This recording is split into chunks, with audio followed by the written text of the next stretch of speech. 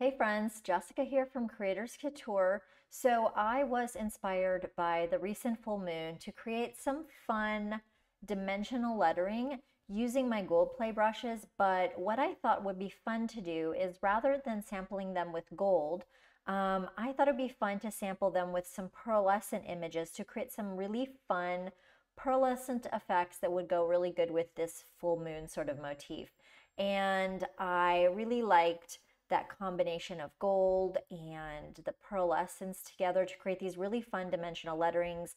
And it's really easy to do, even if you're not a lettering artist like myself. So I'm going to show you all my little tips and tricks. And then also I used some of my layer styles, my pearlescent layer styles to just create that moon motif. So it's like a lot of fun. And I really liked playing with the neutral sort of background, just something a little bit different for the full moon. So I'm going to go through my time lapse and talk about what I did to create this artwork, and hopefully it'll help you in your own projects. Okay, so I only started recording after I already had this idea for those pearlescent and gold letters. And what I'm doing right now is taking my gold play brushes, and I was playing around with, rather than sampling the gold, I was sampling this pearl palette that I created for my wet paint mixer brushes. And it was really fun to kind of see that mix of pearl and gold together. And so now I'm just doing like experimenting, and I was playing around with how should I do this background and using my multicolor brushes. But here I was experimenting with my Pearl Celestial Gold Mine layer styles. And what I decided is I really liked that neutral background. It really kind of made things stand out. And now here I was wanting to obviously get the kind of moon motif, so I definitely used those pearl layer styles from the Celestial Gold Mine. I thought those were perfect to go along with the moon. And here you can see some of my process again, just playing with the brushes, experimenting, mainly the gold play brushes.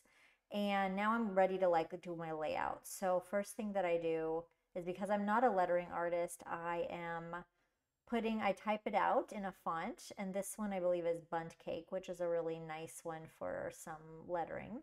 And that gives me a guide, and then I also put my own guides over it, kind of how I want the tails to go.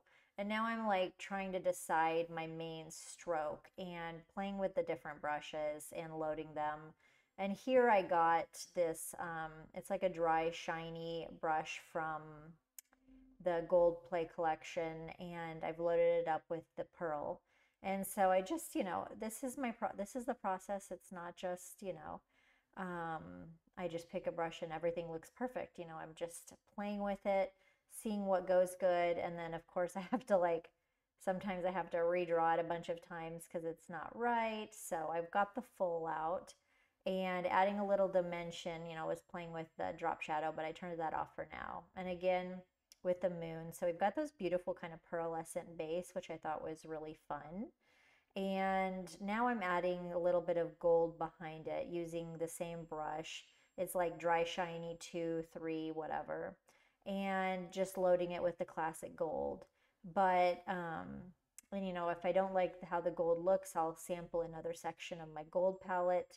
And I'm not worried about any kind of perfect perspective. I just want some gold peeking out behind the letters, and just playing around with that. I just want it to look cool. Now I notice that I have moon on the same, I want them on separate layers, so I separate those and continue to add those gold accents, which is really fun. I think it looks so luxurious. And then what am I doing? Let's see here.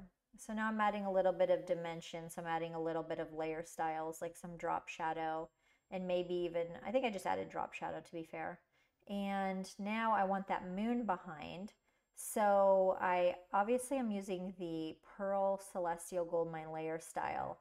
But what I was doing now is playing around with the marble brushes to kind of apply that. But where I was kind of struggling here was I needed some contrast and stuff. So if it's just totally behind the word full, it's like not enough contrast. So I was really kind of struggling with how do I want to, make that work. maybe just kind of have some gradation, and you just need those elements of contrast. So I was just trying to figure it out right now. And so I thought about playing with like the small moon, and then I just decided to forget it for right now, and then just kind of like layer up those letterings. So I'm taking gold play brushes and experimenting with which, brushes that I wanted to use for more accents. And so I've got one of the brushes. Right now I can't tell you off the bat, but I'll see if I can link it below. But it's one of the gold play brushes with the gold, the dry decorative ones. And then now I'm taking one of the gold play brushes that but I'm loading them with the pearls. So it's giving it that real dimension and everything. So I was looking at the ones that I had over there. And here I took like one of the little dotty brushes and I loaded it with the pearls using the wet paint mixer brush technique. And um, and I liked that. I thought that was kind of cool. So I went with that. And always to add a little extra dimension, I'm adding a little bit of drop shadow. And then I still also want some extra gold. So I was playing around with, like where I wanted to add some gold. And I ended up adding some little highlights with that dry decorative brush number 7. And I thought that was really cool. When I first made my little sketch of kind of the idea, I played with like blending some of them, but I think using the blender brushes, but I don't think I did that in the final. And then here I was getting back to it. I'm happy with my lettering. It looks quite dimensional, but I wasn't feeling like there's enough contrast with the moon. And here is even another thing that a little detour, creative detour, is I thought about playing with some stars in the background.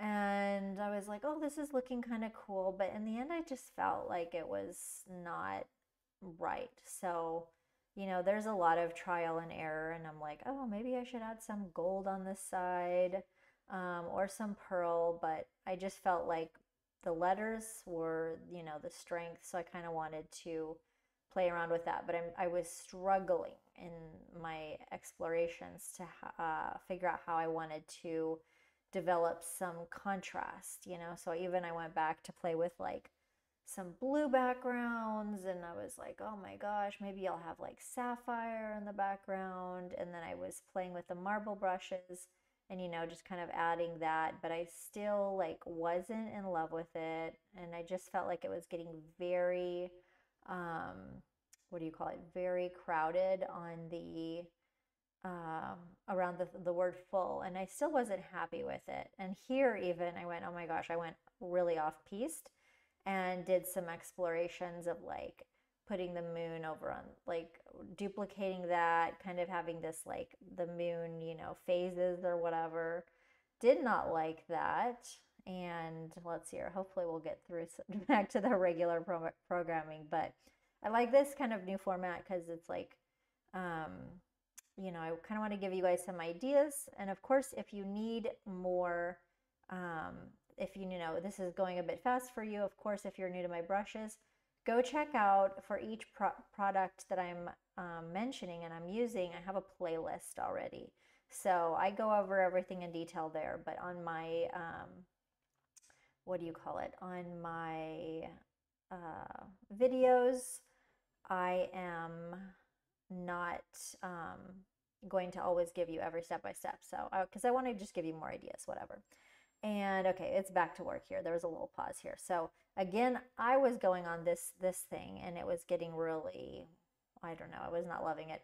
I did like the stars around the lettering, and then I just felt like, yeah, no, I'm not loving it. This went through a lot of different incarnations for sure. So I'm just trying to let the video go, and then we'll see what I was doing. But again, I thought maybe I would play with that moon phases, but rather than duplicate it, kind of use a circle selection and then just add some. But then I really didn't like it. And then, so again, I'm like, okay, I'm annoyed with that. So let's go back to the lettering. And so in this case, I put the clipping mask over the pearl of the full moon, and I wanted to add more gold to it so it's more golden. And I was using like the dry shiny brush, so just I think it was the same brush from before. but I thought maybe if those letters were more gold, that it would contrast with like the moon. So there I added some little also gold play brushes um, using the mixer brush technique, and then those little gold dots added some more, um, what do you call it, some more dimension. And then I also added the pearls um, on the, well, the pearls on the bottom were already there. Here again, more experimenting. I was like totally playing around, loading up some of those gold play with the pearls again, just deciding if I'm like wanting to add some swirls in the background. I was feeling pretty cool with things like how this was, but again, I'm still on that um, blue background. Now I'm playing around with some drop shadows. And that's funny, my video was like, just made a little noise. And yeah, so again, I kind of went back to the background after fiddling around with my lettering for a bit. And I'm just saying, like, at this point, I was like, oh, like sometimes I get really lost in it. But then again, I was really liking the original light neutral background. I really liked that interplay between the light neutral background and the gold and the white lettering. Something different from a full moon because you kind of always think of like the dark blue of the what do you call it? The dark blue of, space or whatever. So here is another thing that I did, which is I grabbed this moon image to make a moon selection, and that was from another tutorial. Finally, I didn't like that. But of course, sometimes you have to think like from other tutorials, you can get some ideas, you can use some resources because I remembered, oh, hey, I had a moon image in that one. Maybe I'll take that moon image, make a selection, and, play around with that.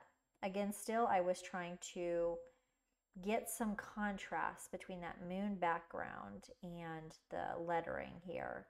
So I was just kind of fussing with that and how do I want dark in the background? And here's where I really felt like I was getting somewhere is when I had that gradient from the top to the bottom with the slightly dark and then have the moon fade. And I felt like that really gave it a bit of contrast that I was needing and adding more drop shadow behind the word full. That felt fresh to me. And again, I was just playing with some ideas and changing those little stars to light, rather than being gold. I played around with stars in the background. But finally, I think I ended up cutting those because I'll have to check. I actually don't remember what it looks what it looked like at the end. But I just was like, yeah, I had to kind of use my editing eye. And here I was kind of playing a little bit with some galaxy brushes just to add a little bit of in the background. And actually that worked out, and I kept some of that just to add a little bit of softness in the background. And then what else did I do? Okay, we're getting close to the end here. Looks like I'm loading up into a mixer brush some pearl, and I was playing around with doing something in the background of the moon, but that didn't work out. So let's see what we do here. Yeah, so I was playing around with putting some wet strokes in the moon all around. Didn't work, didn't love it. And I think that is where we ended up. Let me just see what we got.